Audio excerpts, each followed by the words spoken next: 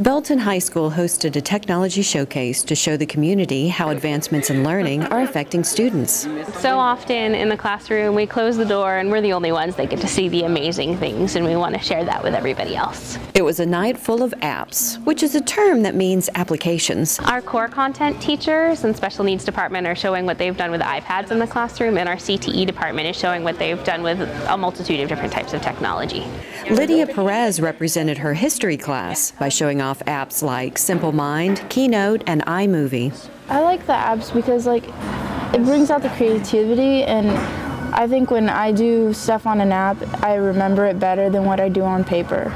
She started off with the Keynote app of an American World War II presentation sent out by her teacher. We download it, and if we want to get ahead, we can, but if we're absent for a day, we can easily download it and catch up with the rest of the class. Then there was the iMovie app. I like it because I can add music to it, and I can let the pictures focus in and out of certain areas. Gavin McNanny knows an app or two about music through his radio broadcasting class. It's definitely more hands-on and stuff. Like we get more we get videos and stuff that help teach us, and it's definitely better than books. Technology, I think, is really good, especially for a class like this. An app called GarageBand assisted Gavin with recording and editing. Say you wanted to mess around with the recorder, you just click straight on it, and once I'm done with that, I can go right here and I can look at the actual recording itself. If I wanted to add extra instrument, I would do this. I can go and I can put in drums, and I can actually mess around with a drum kit.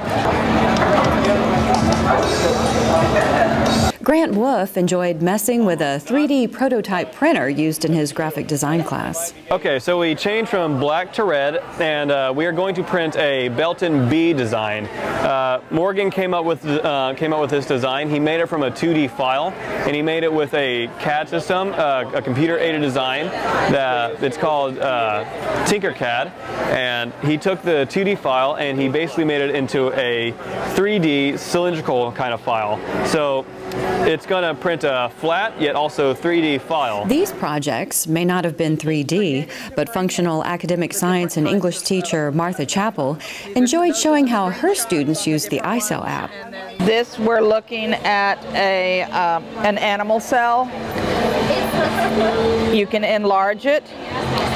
You can identify the different parts of the cell. The different things will come up. It'll tell you what it is. It'll tell you what it does. Chapel students were also on hand to show off projects they did, which included either a demonstration or an explanation of their family's cultural activities at Thanksgiving. Chapel says technology keeps her students engaged and up to date on information. There's a site in Florence where they're digging up fossils right now. So we can go look that up and see what pictures they've just recently posted. That's not going to be in a textbook. Chemistry teacher Meg Jameson is attempting a paperless environment in her classroom. If they want to go paperless, then they have the option of getting the files electronically through Google Drive. And there's no need to sharpen a pencil when taking a quiz in Jameson's class. We have Beta Socrative, which is how we take quizzes in my classroom that don't require any sort of math or handwritten work. Other apps allows Jameson to produce flashcards for her students to study with. So normal style flashcards where you can touch it and turn it over and flick it out of the way and get new flashcards, but you can also play matching games and a memory game. There's a word search function. So it just makes learning vocabulary much easier and fun for the students.